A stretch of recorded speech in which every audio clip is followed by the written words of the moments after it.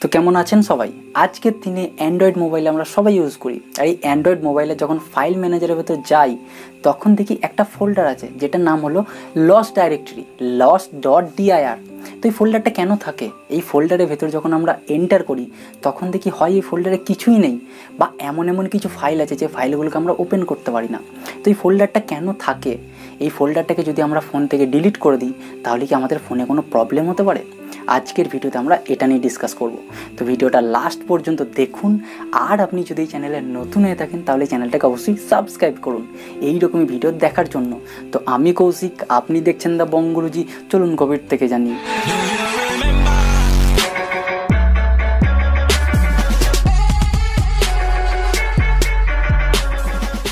আজকের দিনে Android mobile আমরা সবাই ইউজ করি। আর এই অ্যান্ড্রয়েড মোবাইলে যখন ফাইল ম্যানেজারে যাই তখন থেকেই লস্ট ডাইরেক্টরি বলে ফাইলটা আছে। এই ফাইলটাকে যদি কখনো ডিলিট করে দিই তো অটোমেটিক্যালি দেখি এই ফাইলটা আবার চলে আসছে। আর এই ফাইলে যখন আমরা এন্টার করি তখন দেখি হয় কিছুই নেই, বা এমন কিছু ফাইল আছে যে ফাইলগুলোকে আমরা ওপেন করতে পারি না। তো এই ফাইলটা কেন থাকে? এই ফোল্ডারটা কেন জেনারেট হয়? আমরা সবাই এই অ্যান্ড্রয়েড মোবাইলকে স্মার্টফোন বলি। কেন বলি? কারণ এই অ্যান্ড্রয়েড মোবাইল এমন কিছু ডিসিশন নিজে নিতে পারে, যার ফলে আমাদের এই মোবাইলের প্রতি এক্সপিরিয়েন্সটা ভালো হয়ে যায়। আমাদের অনেক প্রবলেমকে ফেস করতে হয় না।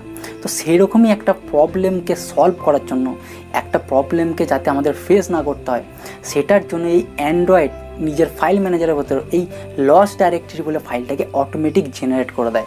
আমরা যখন ইন্টারনেট থেকে কোনো জিনিস ডাউনলোড করি, গান বা ভিডিও বা কোনো জিনিস আমরা যখন ডাউনলোড করি, ডাউনলোড করতে করতে মাঝে আমরা পজ করে দিয়ে অনেক রকমের কাজ করি, বা হয়তো ডাউনলোড করতে করতে হঠাৎ আপনার ফোনটা সুইচ অফ হয়ে গেল, বা আপনার যে ডাটা প্যাক সেই প্যাকটা শেষ হয়ে গেল।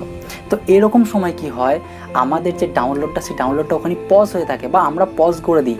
আর তারপর যখন ইচ্ছা আমরা এই ডাউনলোডটাকে রিজিউম করে ডাউনলোডটা কমপ্লিট করে নিই।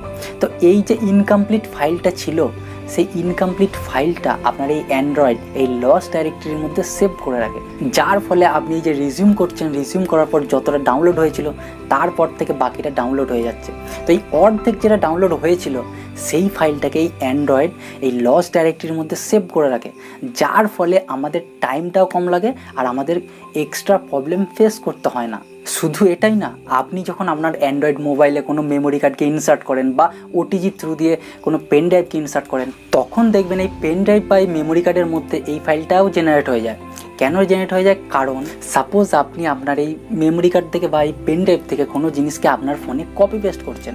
তো এইরকম মতো কপি পেস্ট চলাকালীন যদি কখনো ভুল করে বা কোনো কারণে আপনি পেন ড্রাইভকে রিমুভ করে নেন, তখন এই যে ইনকমপ্লিট ফাইলটা, এই ইনকমপ্লিট ফাইলটা এই পেন ড্রাইভেও সেভ থাকে, আপনার ফোনেও সেভ থাকে, যার ফলে আপনি আবার যদি রিফ্রেশ করে দেন বা রিট্রাই করে দেন তাহলে যতটা আপনার কপি পেস্ট হয়েছিল তারপর থেকে আবার কপি পেস্ট হতে শুরু করে। তো বেসিক্যালি এটাই হলো কাজ। লস্ট ডাইরেক্টরি ফাইলটা এই জন্যই থাকে যাতে এই যে ইনকমপ্লিট ফাইলটা আপনি ডাউনলোড করছিলেন বা কপি পেস্ট করছিলেন, সেই ফাইলটা যদি কোনো কারণে মাঝে বন্ধ হয়ে যায় তো তারপর যদি আপনি রিট্রাই করেন তো যতটা ডাউনলোড হয়েছিল, যতটা কপি পেস্ট হয়েছিল তারপর থেকে বাকিটা হয়ে যায়, যার ফলে আপনার যে আপনার টাইমটাও সেভ থাকে আর আপনাকে এক্সট্রা হেডেক নিতে হয় না, আপনার এক্সট্রা প্রবলেম হয় না। এরপর প্রশ্ন হলো, আমি যদি এই ফাইলটাকে ডিলিট করে দিই আমার ফোন থেকে তাহলে কি ফোনে কোনো প্রবলেম হবে? একদমই না, ফোনে কোনো প্রবলেম হবে না। বরং আপনার ফোনে যে জায়গা ছিল, আপনার ফোনে যে স্পেস, সেই স্পেসটা হয়তো 2-3 MB ক্লিয়ার হয়ে যাবে, 2-3 MB ফ্রি হয়ে যাবে। কিন্তু আপনি যখন আপনার ফোনটাকে রিবুট করবেন বা একবার সুইচ অফ করে অন করবেন তখন এই ফাইলটা কিন্তু অটোমেটিক আবার জেনারেট হয়ে যাবে। তো বেসিক্যালি এই ফাইলটা এই জন্যই থাকে যাতে আপনাকে প্রবলেম ফেস না করতে হয়, যাতে আপনার এক্সট্রা টাইম ওয়েস্ট না হয়। তো সেই জন্যই এই লস্ট ডাইরেক্টরি ফাইলটা আপনার এই অ্যান্ড্রয়েড, আপনার স্মার্টফোন অটোমেটিক আপনার ফাইল ম্যানেজারের মধ্যে জেনারেট করে দেয়।